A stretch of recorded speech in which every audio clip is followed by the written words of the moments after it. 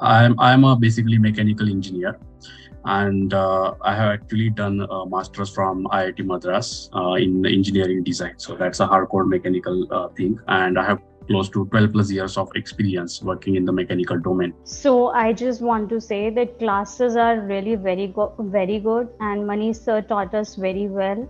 Even belong from a non-tech background, still I'm learning a lot in Python. Classes are very well, and yes, I'm also working as a consulting analyst in Sharda Tech.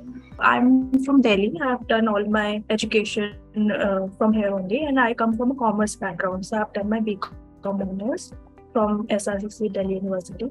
And along with that, I was also pursuing CA, Chartered Accountancy. So after I completed my college, I was working with EY for my CA articleship. So I was working there for around 3 years.